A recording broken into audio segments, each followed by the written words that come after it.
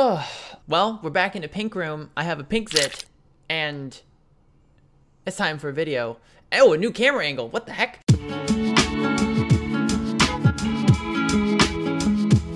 Hello everyone, my name is Alex. Welcome to another guide video. Today we're gonna talk about Volibear because guess what? He got reworked. I mean, it's not news. That's not new news. He's been in the works for a while, but it's not. It's finally happened. It happened like a couple weeks ago. I've been playing him non-stop. Basically, I've been playing with my friends. I've been playing a lot of ranked for various reasons, but I'm playing a lot with friends, and he's like the only champion I want to play right now. So he's my new favorite. I say, look, I say that about every rework and every new champion. He's my favorite. But this one's the one. It's the one. He's the one. I mean, I said that about Zoe, and it was true. And I said that about Azir, and it was true. And so Volibear, this time I feel it. I feel it in my soul. He's really fun, and I hope to talk about today. Again, I'm also gonna say, like the last video, I'll put down below here somewhere the time where you can skip to skip all the skills, because I'm gonna talk about the skills at the beginning of the video, so you kind of get an idea of what he does if you've never seen his new abilities or never played him before, so you get a little like refresher on that. But if you already know his abilities and already know all things about them, and you want to get to the nitty-gritty stuff like gameplay, matchups, and items and runes, you can hit the time down there. So who is Volibear? What does he do? What kind of champion is he? He's a big-ass bear. Bears? No, squirrels. He's a bear. He shoots lightning out of his feet. I mean, he runs on all fours, so I guess they're his hands, but they're also his feet. I don't know. Anyway, he shoots lightning and he's a bear, so that's really cool. He's a tank slash initiator slash fighter juggernaut. He's not really a tank. He's kind of a tank. He's like the same way, he's like a tank in the same way that Renekton's a tank, basically. He's just chasing you down and stuff like that. He still has that flavor of just like this bear barreling at you. Gotcha. Barreling at you. I want to die. Barreling at you, just chasing you down and wanting to fuck you up as much as possible. And yeah, so that's kind of what he is. And if you don't like this kind of champions, then he's not the champion for you. But if you like chasing people down as a big ass lightning bear, well, I have some news for you. Force 1.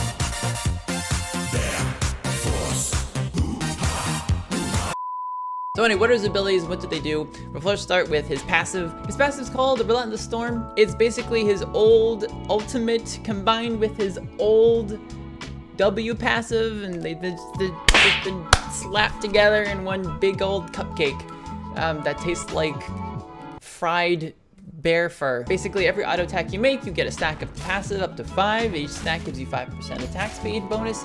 And also, once you get the 5 stacks, you get lightning hands. Yay!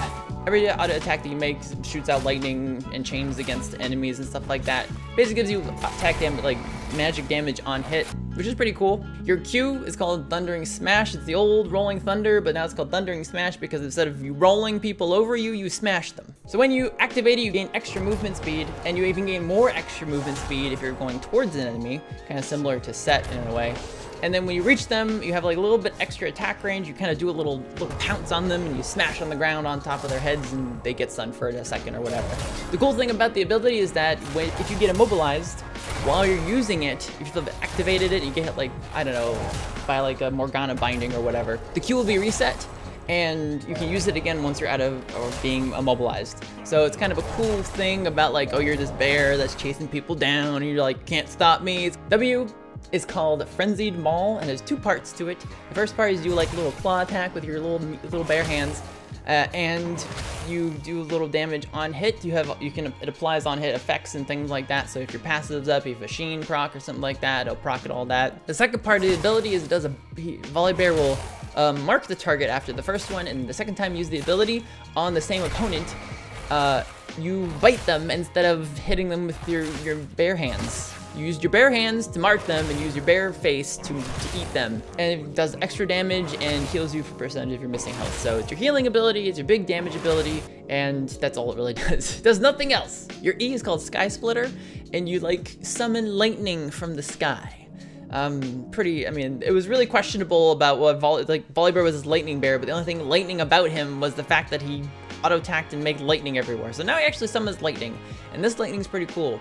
So when you use it, a rune will appear on the ground and take a very long time, but it appears on the ground, and after like 1,000,000 years, the lightning strikes, and enemies caught inside of it will be slowed by a bit, And if you're inside of it, if you, Volibear, are inside of the blast zone, you get a shield, which is pretty useful if you're a bear that's just trying to chase down this one person. They're like, oh my god, that's a bear, I'm gonna attack them. And you're like, no, I got healthy bear shields. It's barely a shield.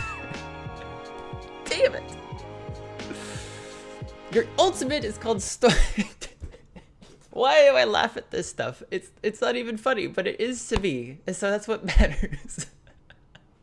Your ultimate is Stormbringer, and it's completely different than your old ability. Basically, it's kind of like it's like you're taking like Nasus and Renekton have a similar ult, and basically it's their ult, but without any of the benefits aside from giving you extra health and making you bigger and cooler and some other stuff.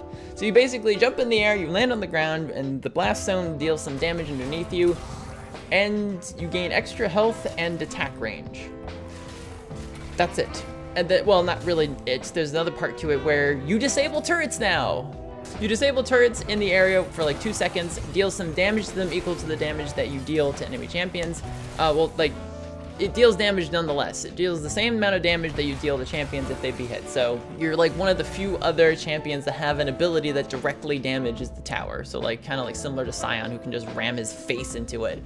You're instead ramming your face into it, you're shooting it with lightning because that's your motif, I guess. And that's it. That's really all it is. It's basically just you gain a bunch of extra health and you have attack range after that. So it's a worse Renekton ult, basically. I mean, it's pretty cool. I like it. I like the like continual running and the biting and the lightning all over the place. His ultimate's pretty cool, don't get me wrong. All right, so those were his abilities. Now, how do you play Volibear? What are some of the things that he does well? What doesn't he do well? However, his matchups with certain champions, we'll talk about that. If you skipped over to from the abilities, hello. We're gonna talk about laning and matchups first. So matchups we'll talk about in the top lane because I played him a little bit in top lane. I played him mostly in jungle, played a little bit top lane, played a little bit in mid lane, played a little bit in bot lane, and I found that bot lane and mid lane are no-goes.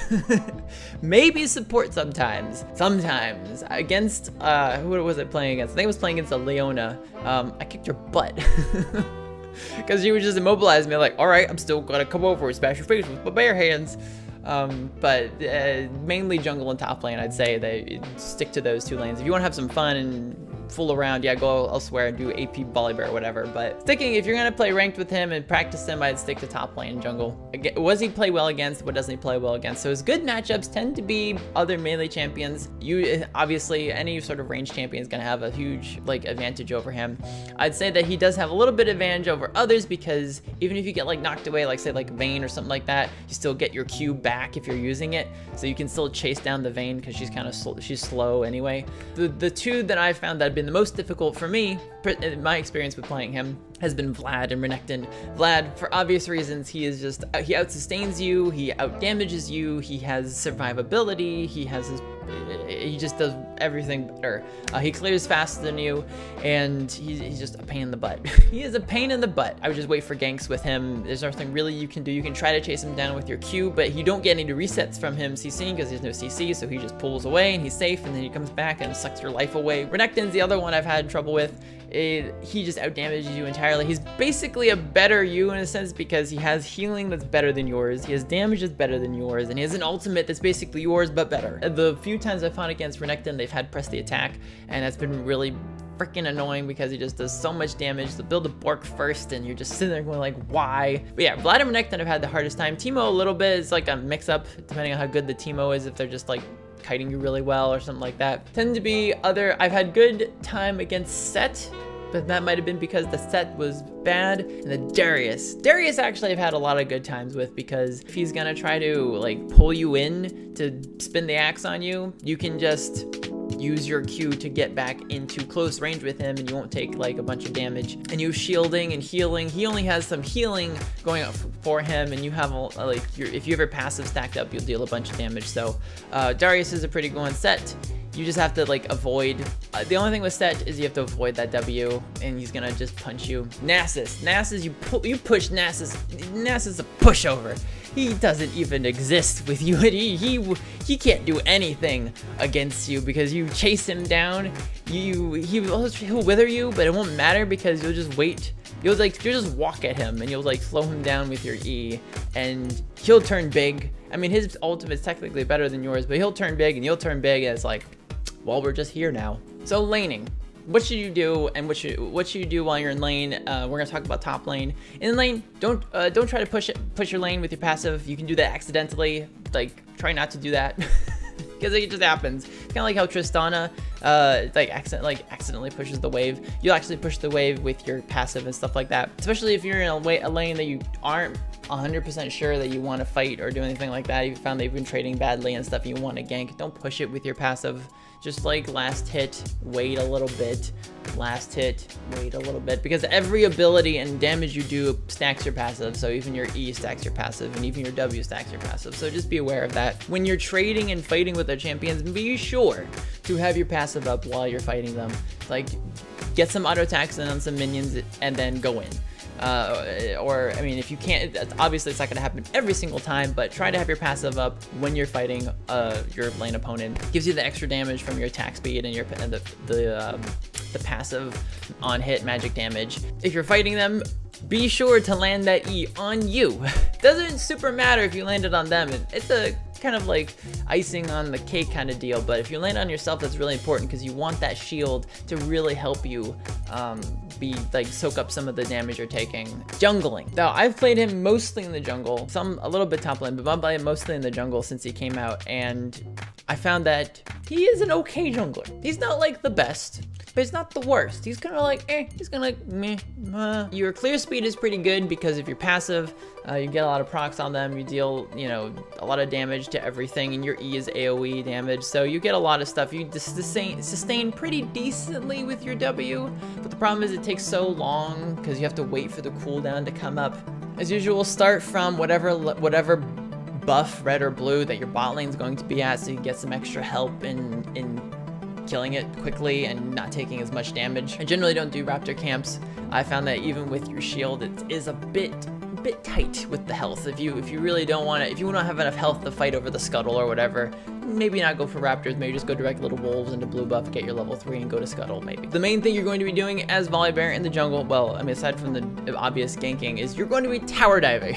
Now, it's pretty easy to tower dive with Volibear because your ultimate turns off the tower. So this is the thing I think I just want to like throw in here really briefly, a little bit of a tangent, is that for some reason at lower elos we don't like to tower dive very much. Bronze, silver, gold don't like the tower diving as a no-go. Like, just because I'm pushed up I can't gank anymore. I guess I'm just gonna go away. But it's like, we could dive the towers. With Volibear, you don't have to worry about it. You just disable the tower and then you can go in. So maybe using Volibear is a good way to practice tower diving without any sort of danger ahead of you from the tower is nice. So I would definitely focus on, if you have the chance to tower dive, I would use it because you can definitely use that to your advantage, turning off the tower and stuff like that. Or if it's at low health, you could just kill the tower straight up with your ultimate. So just be aware of that and try to use that to your advantage. What do we do with runes? For Volibear, there's 2 keystones that I run as my primary rune set, either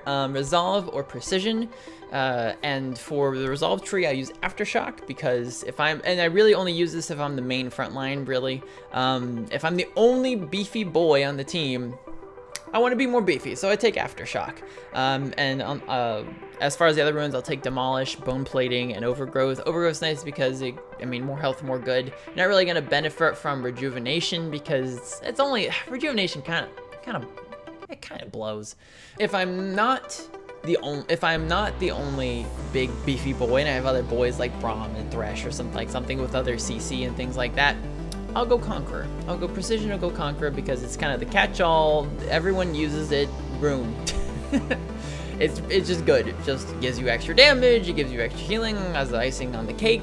You're gonna benefit from it anyway because you're gonna stack it pretty quickly with your attack speed and the abilities you're gonna be using. So you'll have a fine time stacking it up. You get to 10 stacks pretty quickly. If I'm running Conqueror, I mostly go Triumph, Tenacity, Coup de Grace.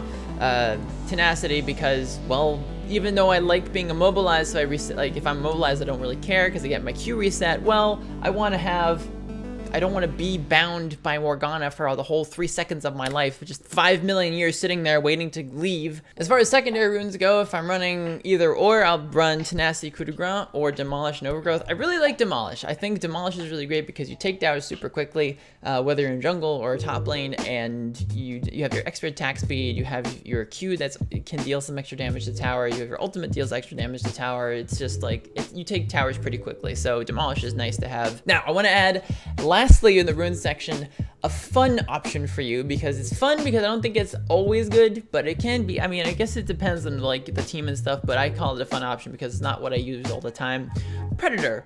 If you're gonna, and the only reason I say it's fun is because everything else in that line, except maybe Relentless Hunter, is useless. It doesn't do anything for you because you're not like a heavy damage champion that's looking to kill them really instantly. But Predator's nice, not just because of the extra damage it gives you, but the speed. The speed. You run fast, boy. You can add in things like Righteous Glory and Relentless Hunter, and you'll just be the speediest boy ever because, and you're not like, maybe not Hecarim level speed, maybe, I don't know, maybe you're always fast. We'll do a race sometime, but you'll be kind of like Hecarim, just running in, just like, So what do we build for items? If you're going jungle, you'll be using the Sunfire Cape version of the jungle item version of Sunfire Cape, that one. So you get the Sunfire Cape passive. You also get the passive that does extra damage when you immobilize someone. So it's a nice, good first buy if you're a jungle or top lane. Spirit Vision is also a great item because it gives you extra healing from your W, gives you much needed cooldown reduction, and extra health and magic resist. So if you're against a highly magic damage focused team, enemy team, ow, Spirit Visage is great. Why? Now, this might, I don't think it's on the recommended page. It might be, but I really like Iceborne Gauntlet. I'll tell you why. And I don't know if I mentioned this before because I can't remember what I said. Mana. You run out of mana so fast.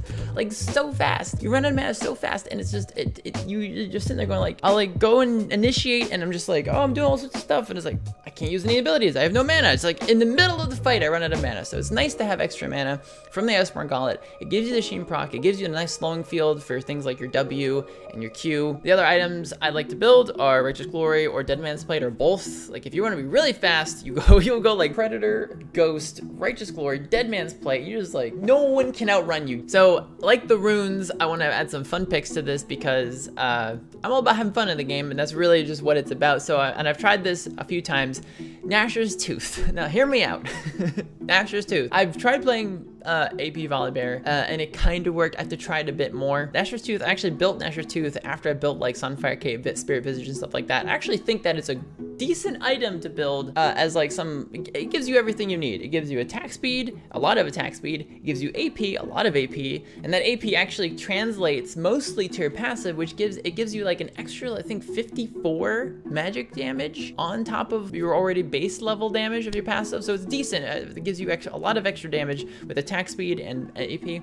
Gives you 20% cooldown reduction, and it gives you another on-hit component for your W to apply and for your auto attack. So it gives you more on-hit, more damage. It's great. I love it. I think it's good, but only really build it as a fun pick. Or if you really think that's gonna give you the extra step up, I definitely would recommend building it. I've enjoyed it. I've built it a few times, and I've had a blast. In conclusion, Volibear is great. He's super fun. He's this initiation fighter tank that chases down like one person and makes their life a living hell because they're just being attacked and mauled by a big ass lightning bear. And I really enjoyed him. It's like, I really think he's gonna be in my roster of champions to play for jungle, at least, because I've been making jungle my secondary aside from mid pick, so he'll be one of my junglers I play a lot, and I play him in general. I think they did a really good job with him, and these reworks, Fiddle and Volibear, they were spot on in my opinion. I've really enjoyed playing them, and I've been playing Fiddle a lot as well in the jungle. Him and Volibear have been like my two main picks in jungle because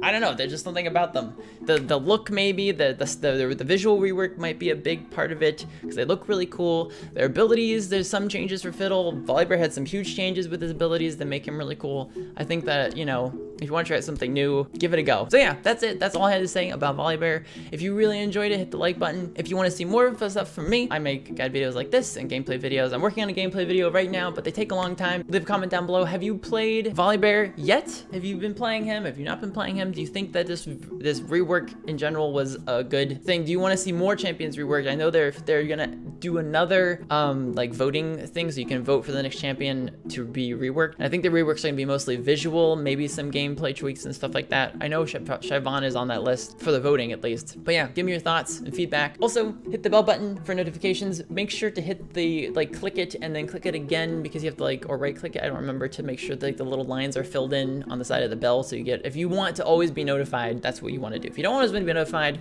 you can just click it once and that'll be fine. Thank you guys so much for watching. Hopefully you enjoyed and it wasn't unbearable. Last one. I promise. It just, you know, you have to bear with it. Damn it. I'll see you later. Bye.